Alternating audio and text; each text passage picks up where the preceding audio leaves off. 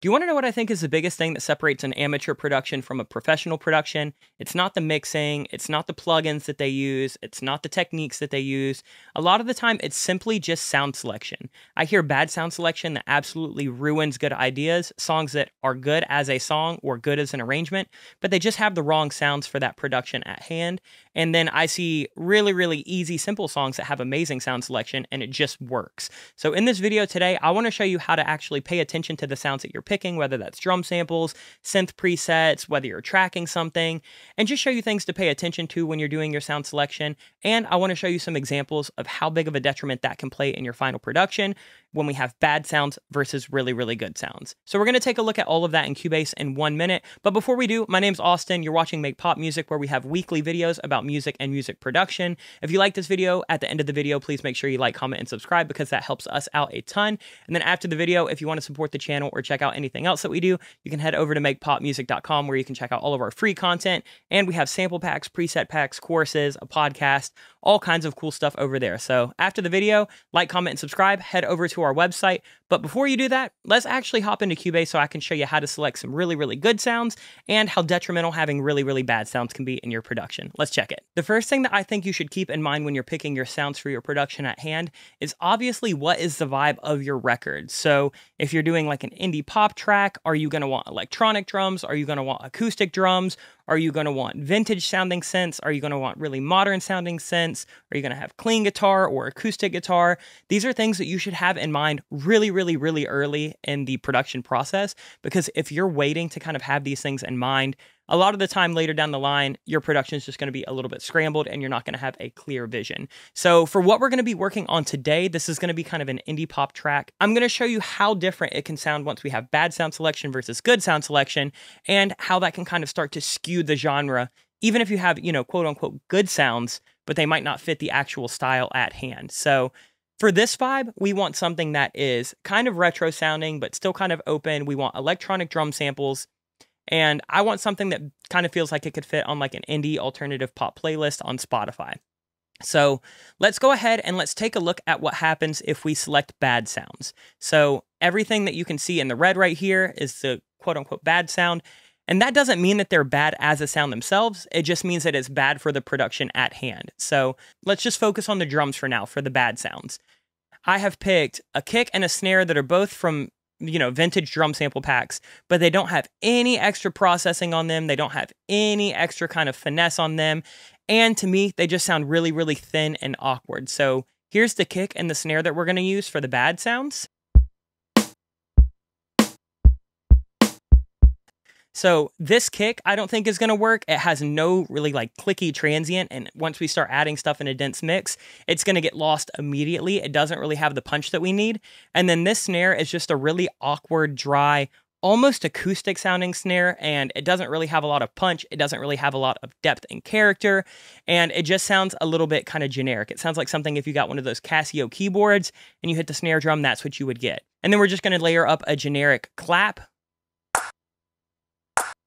This clap is not really going to fit this production either. It's kind of got this like really scooped, almost like loose sound. Once we layer it with a kick and the snare, you can easily hear how, you know, cheap these sounds sound once they're put together.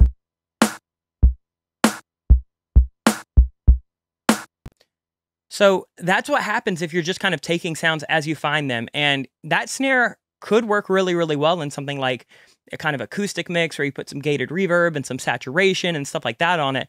But in the song at hand that we're going to be working on and with a style that we've kind of set, it's not really working at all. Let's take a look at these synths that we're going to call the bad synth. It's just a patch that I made in Serum, which I use for almost all of my synths all the time. Serum is an amazing plugin, but this is a good example of how a patch can be really, really basic, but that also means that it kind of lacks depth and just feels a little bit plasticky and cheap.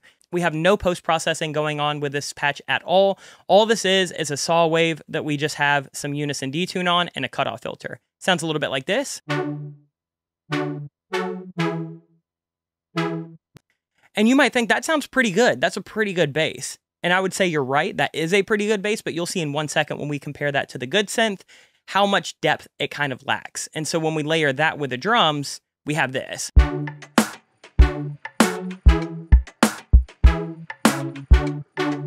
The sounds don't really fit together. We have these like kind of acoustic sounding drums and this really dry sounding synth that is just not really working. Everything feels really dry, it feels really stale, and it feels really kind of cookie cutter, like you just pulled in the first patch. We can also take a look at some guitar. This is live track guitar, but we've just kind of put a really generic clean tone on this.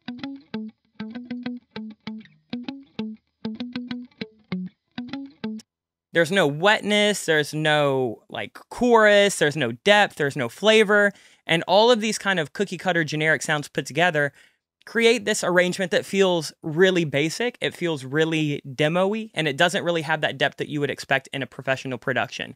So here is like a little 4-bar loop of this bad production, so you can kind of hear this.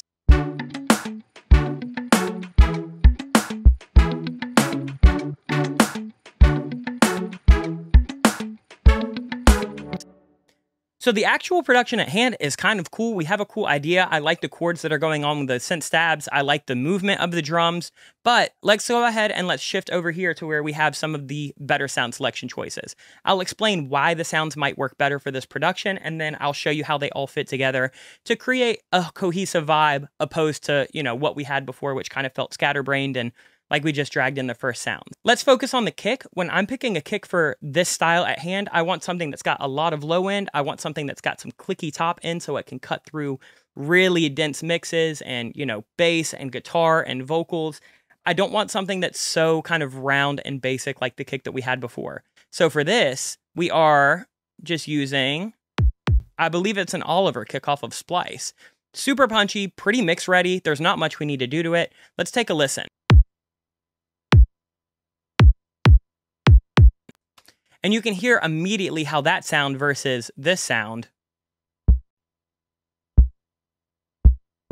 might give us a better foundation for the genre and for the style that we have at hand. Let's take a look at the snare. For the snare, I picked a snare called Vintage Snare 9 from RPAC Disco Pop. It's a pretty kind of clippy, saturated, dry, punchy snare. Works really well for like disco, indie pop, electronic pop, and it sounds a little bit something like this. You can hear that it's got a lot of punch, but since it's kind of clipped and it's kind of a bigger sounding snare, we also have a bit of tail. It's not just, you know, a super, super hard transient that dies out immediately, and we don't really have to have drum room kind of baked into that sound. I wanted something still dry and still punchy, but I needed something that, you know, would look a little bit more like a block instead of just this really transient kind of pokey snare. So here are the bad drums versus the good drums for kick and snare. Versus this.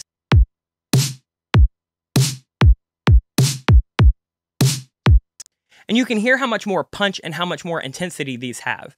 I haven't really done any post-processing or mixing to anything, but just picking the right sounds out of the gate gets a lot more of my kind of nitty-gritty work done. I also layered in an extra clap loop instead of just using a really kind of poor clap one-shot. It's got a little bit of room baked in, and so when we listen to all these drums now, it makes a lot more sense for that kind of indie alternative pop genre that we were talking about before.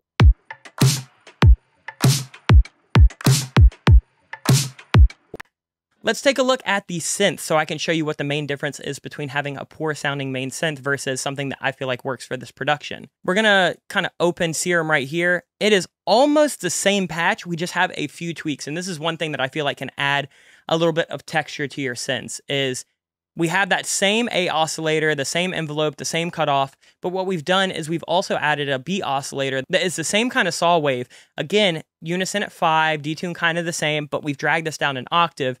And where this sound really comes out to play is we have quite a bit of post-processing. So we have some hyper, we have some flanger, we have some chorus, and we have some reverb. And all of these things are adding a little bit of extra width and depth and texture and tail. And so that's going to make it sit in that production a little bit smoother. So here is this in solo. That versus this.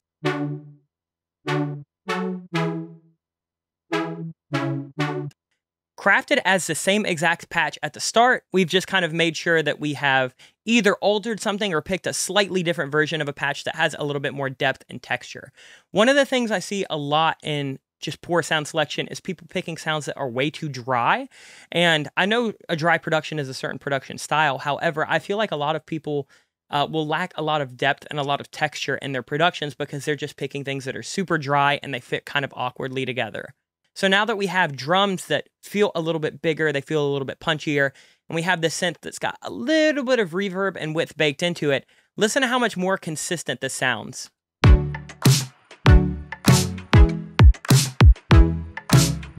Versus this.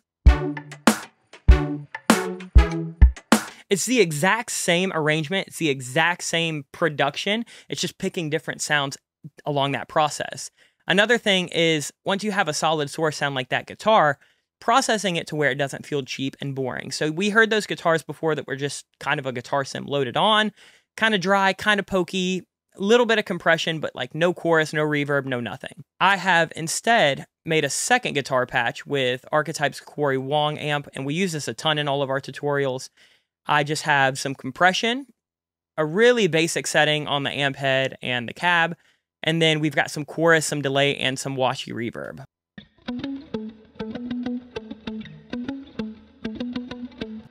That versus this. Because in this indie pop, alternative pop production style, I think that really benefits from having bigger sounds that might have a little bit of room or a little bit of washiness. A lot of the inspiration for this is like the 80s. And they don't use super dry kind of DI sounding guitar like that a ton, except for maybe like funk records. So it doesn't really make sense in this context either. Now, let's take a listen what this sounds like with the upgraded drum samples, the upgraded synth with some extra oscillators and post-processing, and that guitar that's got a little bit of extra width and depth and room as well.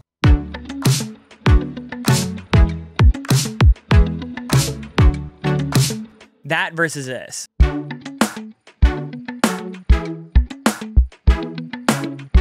You can immediately see how just paying attention to the sound selection will drastically change how that production sounds. And again, the guitar at first is a fine guitar tone. The synth is a good basis for a synth. These drum samples might work in certain contexts, but it's not fitting the song at hand. So I would say, like, when you're making your drums, make your drum pattern and then just load in several different kicks, try them out, see what works best, load in several different snares. That's a big reason that I like using the MIDI for my kick and my snare, is so along the process, I can switch those samples out, I can layer those super, super easily, or, you know, I can just kind of like finesse that rather than having to go through and reprogram everything or redrag in samples or use trigger. So maybe you want to try, you know, using MIDI for your drums. That way later in the process, you can see if you want a different vibe. Now that we've looked at quote-unquote bad sounds versus good sounds, let's take a look at how sound selection can just kind of alter the genre of the song as a whole. For this example, it's the exact same arrangement. We've just taken away that guitar just because we didn't really need it. But we've taken drums that are kind of doing the same pattern and the same synth that's doing the same pattern. But instead, I have swapped some of the sounds to be a little bit more hip-hop oriented. So for the kick here, we just have Soft Kick 10. This is from our Dark Pop Volume 2 pack. It's a really nice kind of round trap-esque kick.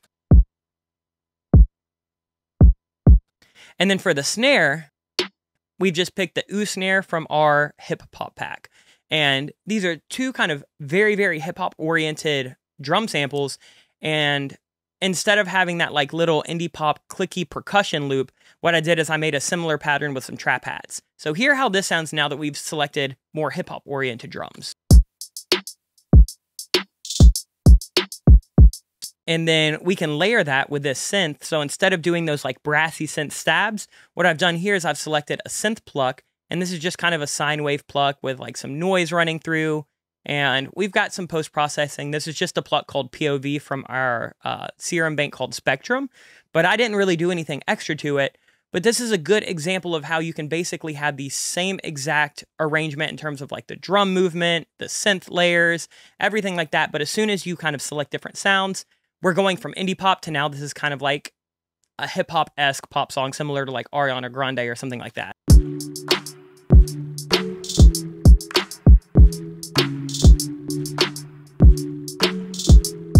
So make sure when you're picking your sounds, you're not just selecting sounds that might sound cool when you're flipping through the preset banks in Serum or, Analog Lab or Anna 2 or anything like that. Make sure that you're picking sounds that have that sonic vision in mind for your record at hand. Because if you don't have that focus, I might pass this POV pluck and be like, that sounds really, really great. But if I use that instead of these, brassy synth stabs, even with the good drums and the upgraded guitar tone, it's still going to sound a little bit awkward.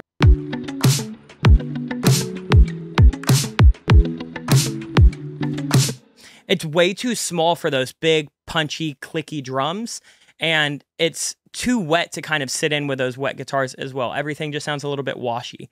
So everything that you do in your production should have a purpose, and every single sound that you're picking should get you one step closer to kind of your final vision in your mind. So a lot of this just happens over time with trying different plugins, creating different sounds that you like. Listen to a lot of music and reference. So, if you've got an artist that you're working with that wants something that's similar to Dua Lipa, listen to a few Dua Lipa songs and say, okay, what kind of bass are they using? Are they using real bass? Are they using program bass? Are they using analog style, like electronic drums, modern electronic drums, or acoustic drums? Are they using big synths versus small synths? All of these things can really just alter your production style, no matter how good the actual arrangement is.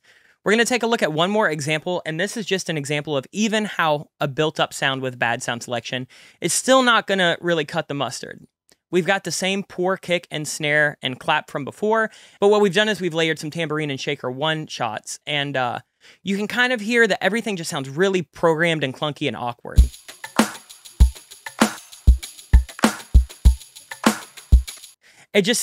I like the pattern, but the actual sound itself is not great. Here's an example of how you can take a sound that's not necessarily a bad sound, but doesn't fit the production, and it just sounds a bit awkward. So we have a preset called Precision Round Wound in Halion Sonic, and I've actually used this bass preset before. It's a pretty good, kind of bass for building some kind of tone on top of, but if you're not processing it and it's not what fits the vibe, it can sound awkward. So that mixed with these kind of stale, boring drums,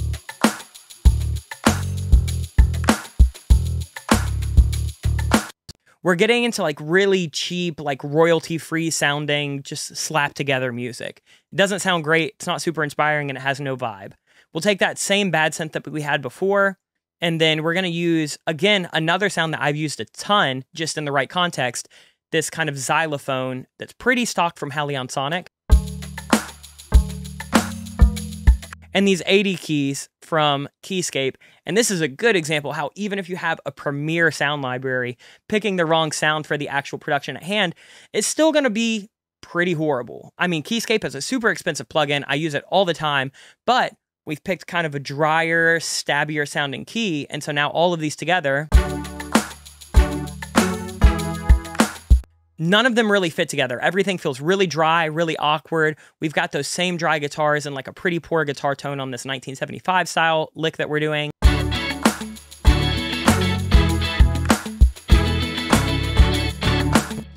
And I would say right off the bat, the issue with these sound selections are, again, they're too dry, they have no depth, they have no character, they're not really consistent, the drums don't match the vibe of the synths, and each synth sound doesn't really match the vibe of each other. We've got like these really dry, modern sounding stabs, we've got these like really, really dry, low xylophones, and then we've got these really bright, kind of aggressive 80s keys, and nothing really works together at all. And let's scroll over so I can show you this entire arrangement with some good sound selection. Once again, we have the same kick, the same snare, the same kind of loops, but instead what we've done for this is I've taken hi-hat loops, a couple different ones. I've taken a loop from RPack, I've taken an Oliver loop, and then I've taken some shaker and tambourine loops instead of one-shots because they were actually played.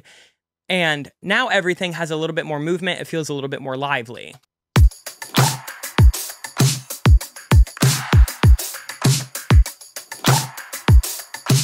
And this drum arrangement is a good example of how you can take electronic drums and acoustic drums and blend them together to give you something that still feels warm and inviting and like it could have been played from a real drummer, but it still has that beef and polish of something like electronic samples. We have some real hats, we have some real shakers and tambourines, we have some real claps, all of that layered over those super, super processed electronic drums from Oliver and from our disco pop pack make a really kind of unique vibe when they go together.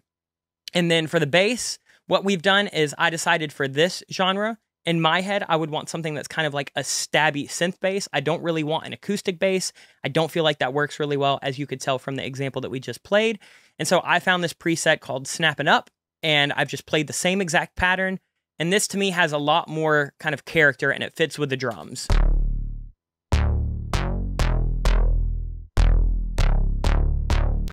And then for the synths, we had those same kind of main stabs.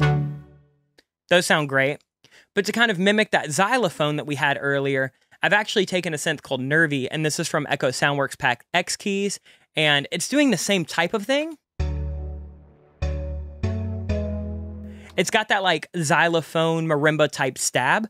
However, we've got some saturation going on, we've got some compression, some hyper, and it sounds so much different than something like this.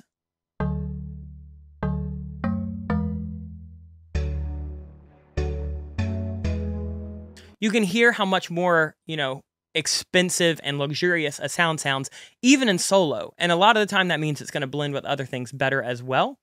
And then for the 80s keys, we're just using an E-pad that we have from our Poptopia preset bank for Serum. And it's doing the same exact thing as those 80s keys from Keyscape. However, it's a lot more wet and a lot more lush and a lot softer. It's got this kind of pad tucked underneath to add a little bit of depth versus this. Very similar, but not the same.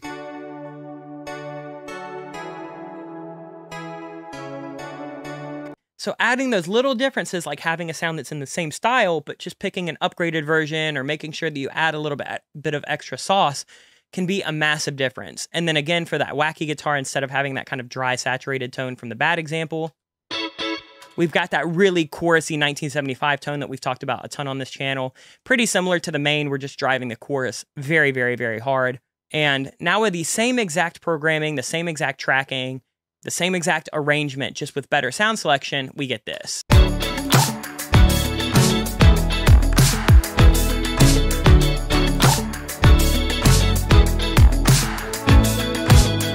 Versus this.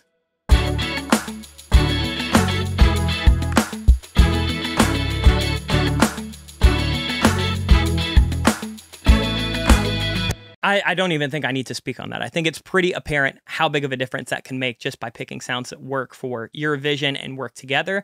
A couple tips that I want to leave you with before we actually check out of this video are pay attention to like frequency response of samples and presets and things that you're going to incorporate in your mix. A lot of the time, I like to kind of pay attention to my arrangement and just think, okay, I've got this pad that kind of sits in lower frequencies. I've got this synth that kind of has a little bit of a buzzy, kind of tinny quality.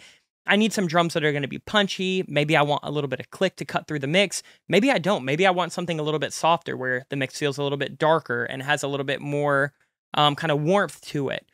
You just have to kind of pay attention, and a lot of this just comes with trial and error and figuring out your production style and the sounds that you really prefer. But a lot of it comes down to just having a better kind of end goal in mind rather than just throwing stuff at the wall and seeing what sticks, right? So when you're going through your productions, try not to stay too committed to sounds, because anytime in the process, you could change something as simple as a kick drum or as simple as a snare drum, and it completely kind of changes the vibe of the song, shifts it into a different subgenre, makes the mix come together, ruins the mix. A lot of the time, I'm hearing issues that are not necessarily mix issues, but a mix sounds bad because the sounds themselves just don't work together. Like nothing in this example is really mixed or post-processed between the good sounds versus the bad sounds. But I would say that good sounds example, I could mix that in 5-10 minutes. That bad sound example, I could mix that for 4 hours and it's still just not going to punch the same. It's not going to sound the same. So make sure that you're paying attention when you're actually creating. And when you're picking your sounds, don't be afraid to audition a bunch of things. Don't be afraid to change things later down the line. Don't be afraid to go in and post-process things to kind of make them fit into your vibe better. You just really have to have that end goal in mind when you're creating. But I think that's going to do it for this video. Hopefully, this helped you kind of pick better sounds and sound design. Again, this is something that is so subjective. I can't tell you how to pick the best sounds for your production because you might have a different production every time and you might have a different taste than me. But what I can say is just pay a little bit of attention to the sounds that you're using, maybe kind of build up a library of drum sample banks and preset banks and synths that you like. So when you get to the creative process, you're not sitting there stuck and just super uninspired and trying to make, 10 different samples that you have work when you could have 1,000 to kind of pick and choose from. You can find sample banks now for free or super cheap. We have sample banks. Other companies have sample banks. You can get Splice. There's really no excuse for using poor sounds now because they're just so readily available. So kind of develop your tools, develop your workflow, and develop your own kind of sound and texture. And then, your productions will kind of just start coming together. Just pay attention to things like how different frequencies interact with each other, how width interacts with each other within a mix, and how depth interacts with itself within a mix. But those are some things that I think will make a production make or break with your sound selection. So hopefully you liked this video. If you did, make sure you like, comment, and subscribe. Once again, if you want to support the channel, you can head over to makepopmusic.com and check out all of our samples, presets, courses, freebies, podcasts, all kinds of cool stuff over there. But that's going to do it for this video. Let us know what video you want to see in the future. But I think that's going to do it for now. We'll be back next week with much more content. But until then, much love. Peace.